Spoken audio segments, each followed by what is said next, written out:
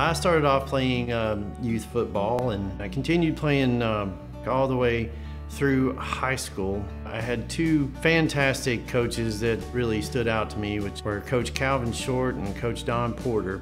They were inspirational to me.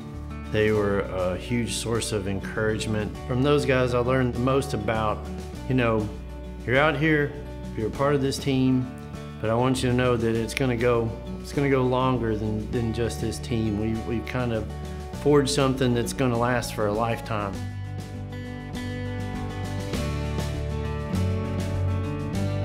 Born in the rural town of Stanley, Kentucky, Keith Boling moved with his family to Tennessee at the age of 7 after his stepfather took a job in a Tennessee Valley Authority power plant. The move enhanced their lives, but his mother made sure the wisdom of their meager beginnings was not lost. My mom was a big believer in the adage that it's easy to put money towards a problem, but it's much more effective and it's much more valuable to those receiving as it is giving to get in there and give your time to the things that you feel like are important or to the people that need help. Keith put that adage into practice as he forged his career path, first as an insurance salesman. Then in 2004, he joined Regions and began his successful journey into banking.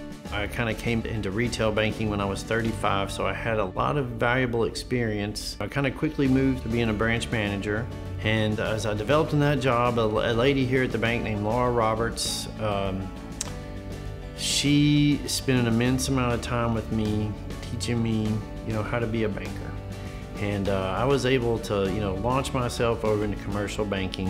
And when I got there, it's hard for me to forget where I've come from. And what I found is that as I spend time and help that branch network, it's amazing how much of that circle comes back to me, because many good customers in my current book have come from a referral out of that branch network. One of those referrals was to an organization called Souls for Souls, a nonprofit that provides a variety of opportunities to serve the less fortunate with footwear.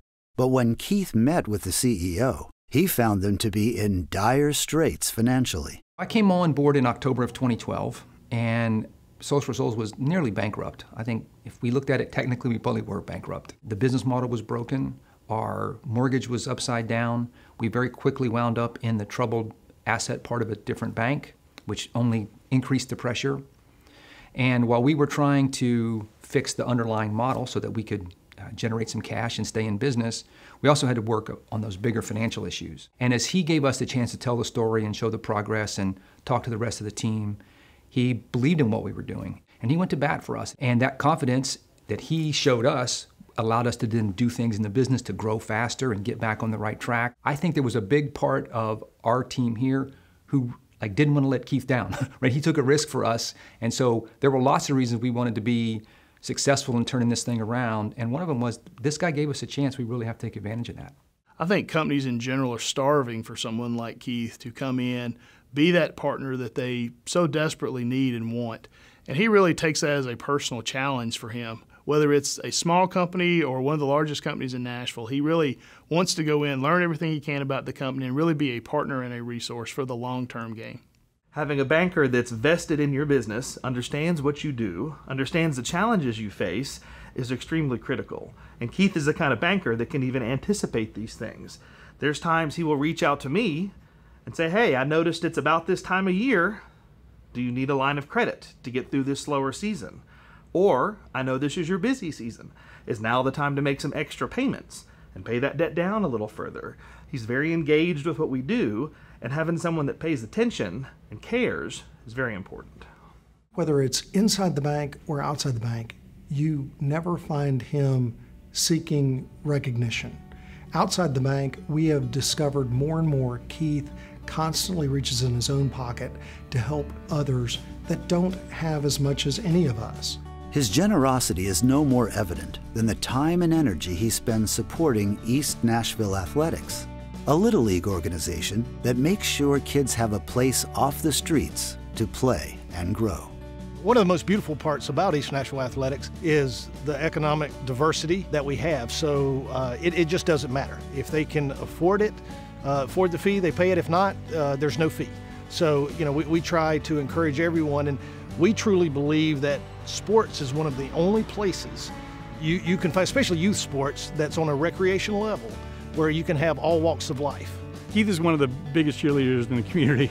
All you'd need to do is be down here on a Saturday when baseball's being played, and you'd hear him across all 3 fields. And so that's the most obvious sign. But clearly there's more to that than just being a vocal coach out here and encouraging kids. He's really the perfect person to have in your organization, because he doesn't just provide ideas, he doesn't just provide money, he doesn't just provide sideline help. He commits to it and shows up in sort of all facets that are necessary to run an organization like this.